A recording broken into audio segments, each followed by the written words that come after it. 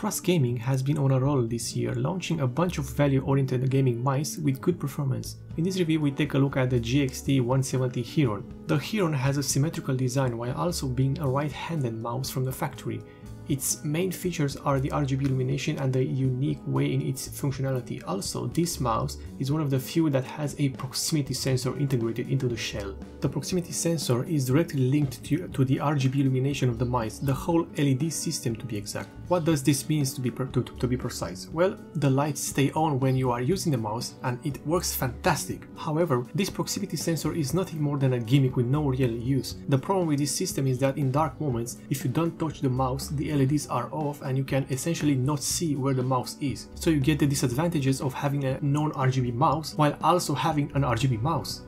Moving on, in what makes the Heron a good gaming mice is taking it apart. As you can see, the outer shell is made out of two plastic parts, the white cover is made to better diffuse and blend the colors of the LEDs. Opening up the mouse, inside we can see that the main switches are made by Kale and they are the blue models, and also they sound like this.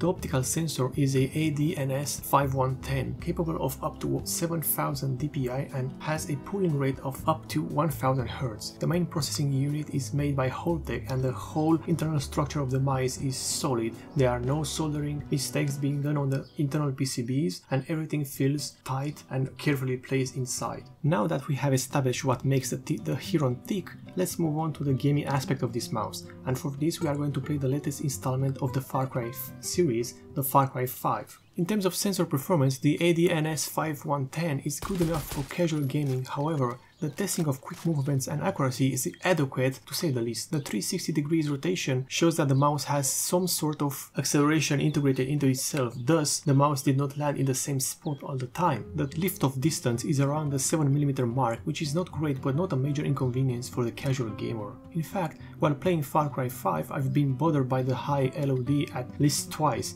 the most tracking with the mousepad when I was moving around the target.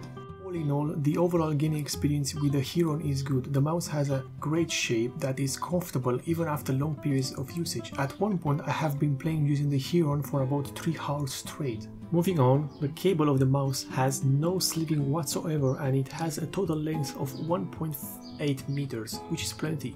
The USB connector is gold though and has a plastic cap protecting it. However, the cap is not attached to the cable in any way, so losing it is going to be very easy.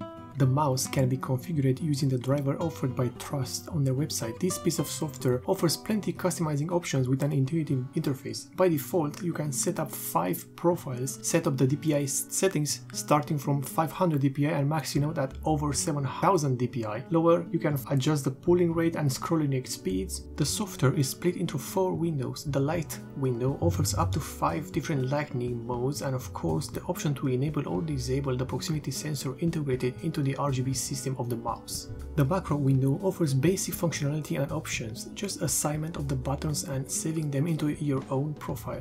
The third and final window of this software is also the gimmicky part of it. This mouse offers its own achievement or trophy system. Each trophy is offered by completing different tasks, such as pressing the right switch over 1000 times.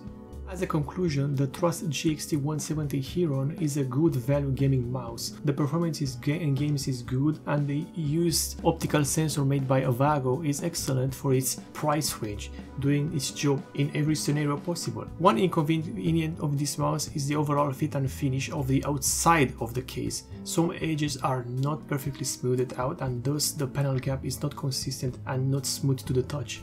The gaming performance is good and ties in well with the symmetrical design of the outer casing. The tracking is done well, in my case on a textile mousepad, and while the high lift-off distance is present, it will not be bothersome in many cases. The accuracy is good although the mouse has some sort of built-in acceleration, but as I've said earlier, it will not prevent anyone from having a good gaming experience with this mouse. The ending question of this review is, would I recommend the Heron to anyone?